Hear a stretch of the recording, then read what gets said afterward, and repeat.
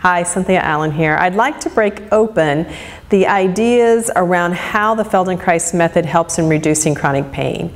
It really starts or centers around three fields of study: learning theory, neuroplasticity, and human development. Now, these three fields are really deeply intertwined, although I'm sure each of them has their own unique things to offer. But I want to start with those, and let's give a little mini anatomy lesson in a way. At the center of our functioning is our nervous system. Our nervous system consists of our brain, our spinal cord, nerves, and sense organs such as our eyes and ears. Now, the central nervous system has a really important role, and that is to keep you alive. It's what it's thinking about all the time, 24/7. When you're born, as a baby, you begin the process of learning how to function. You learn how to do your respiration, how to do your heartbeat, how to do your digestion, how to do your metabolism, how to take food in, chew it, swallow it. You learn how to make sense of images.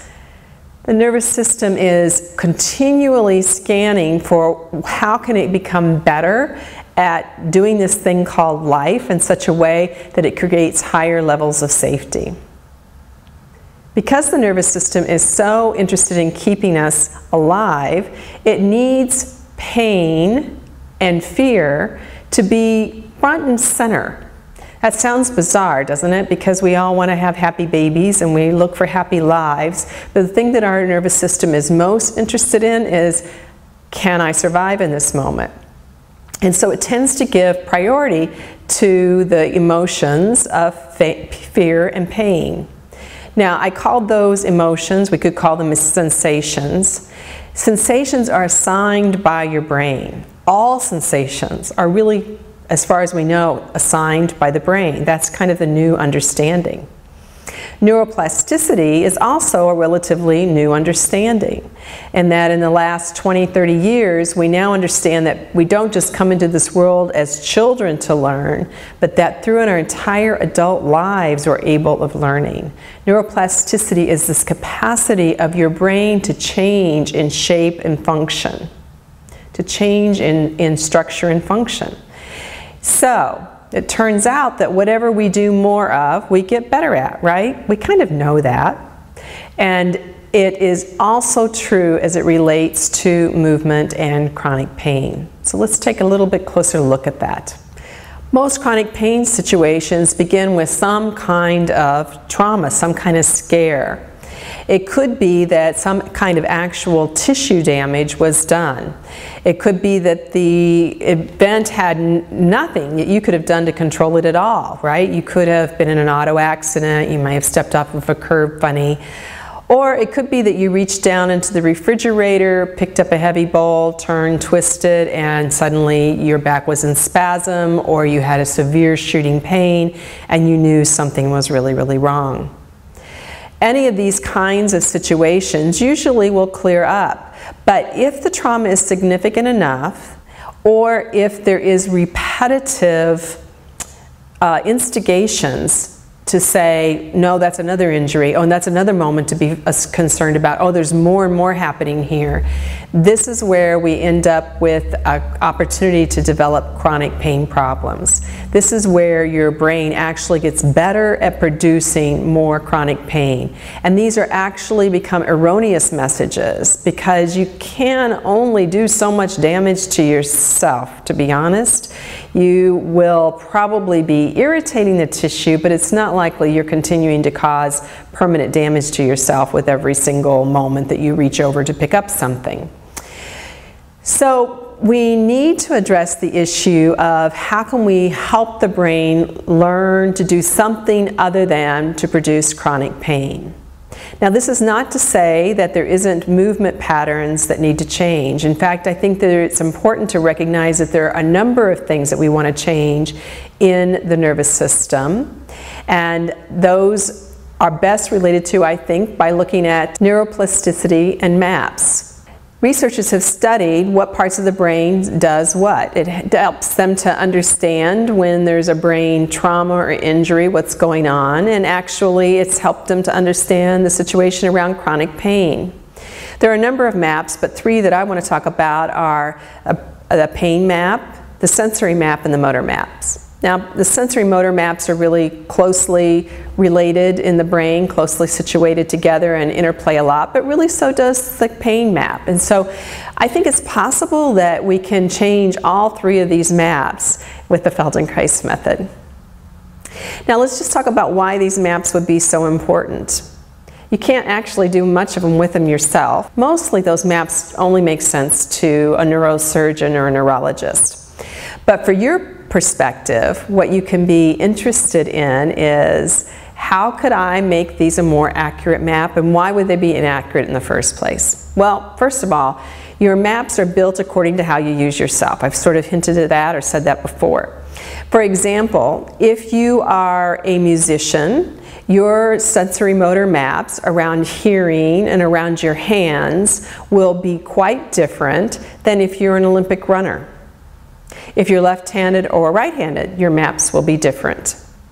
So how we use ourselves makes a difference. Now, actually, it turns out that with people who were studied who have chronic back pain, their sensory map, their image of where their spine is wrong. They actually don't have a sense of where their spine is. It's not accurate.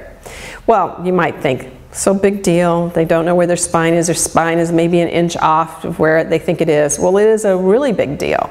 You can imagine that if you thought that your right hand was always an inch or 2 inches off to the right, you didn't really know where it was at in space, that throughout the day, you're going to have a lot of disappointing interactions with your own mouth, shaking someone else's hand, trying to reach for a glass. All kinds of things are not going to go well.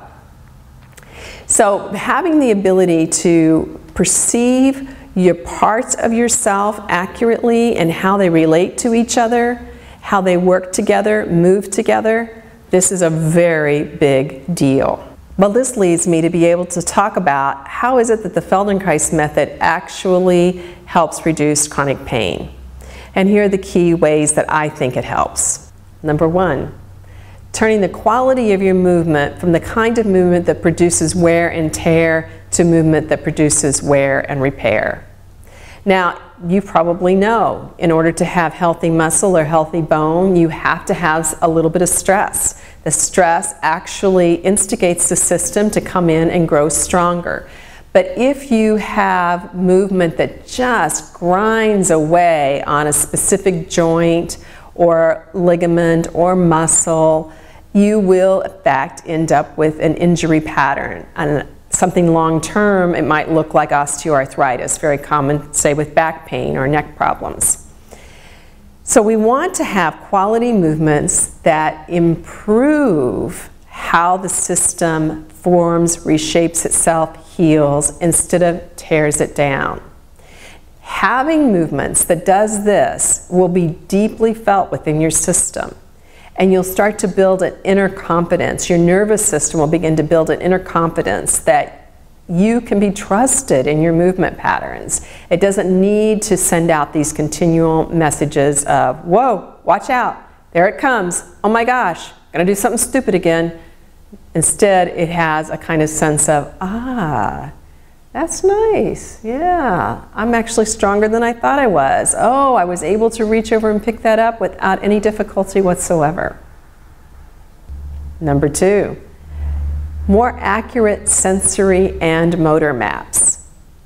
The Feldenkrais method is exquisite in helping you feel, sense, and learn about the parts of yourself and how they can work together in movements, in something as basic as walking and reaching, but you can go anywhere with it, actually. So I recently read a couple of great articles by guys interested in parkour, you know, where they jump fences and buildings and really some high-level items, and they're talking about how the Feldenkrais method is helping them.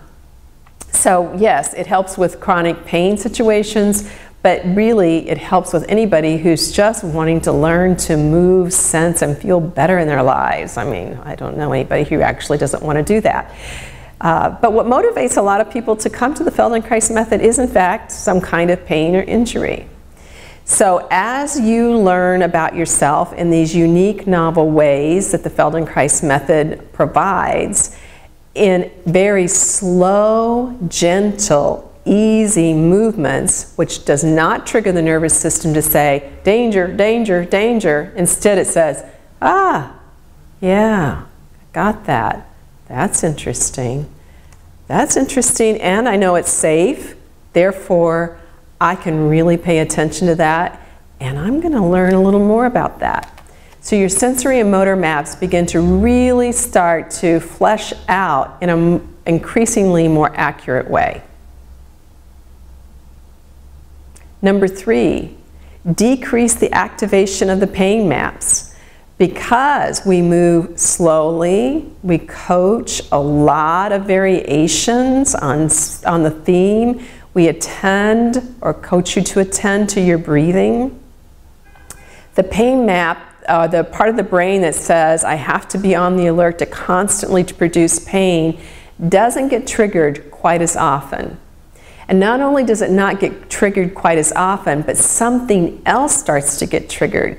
Other areas of the sensory system, like ease, comfort, curiosity, joy, all start to be able to come into play. They start to balance out that hyperactive chronic pain pattern that's been going on.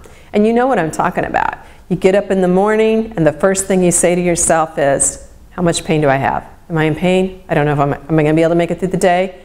And that's how you go through the entire day, is constantly measuring that area for yourself that typically has pain and wondering if it's going to get worse, stay like this, whatever. I mean, it can be just nonstop for people who have chronic pain. So anytime we can interrupt that with contrasting sensations of ease or pleasure or something interesting, something to pay attention to, it's a good thing. Number 4, awareness. The Feldenkrais method is fabulous for helping you to grow and become aware of yourself.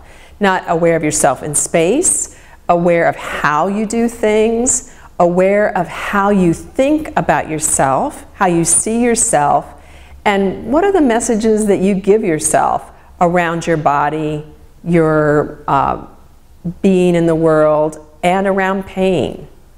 As you get more awareness, you then have options to consciously decide to do differently. I hope you enjoyed this little talk on how the Feldenkrais method can help with chronic pain. Please do check me out. My online services are at futurelifenow-online.com. Or if you happen to be in the Cincinnati area, you can come and see me personally. You can also do private sessions with me online. And you can find out about other practitioners at feldenkrais.com. We'd love to help you get out of that chronic pain and get back to living an expansive life and doing what you were meant to be doing.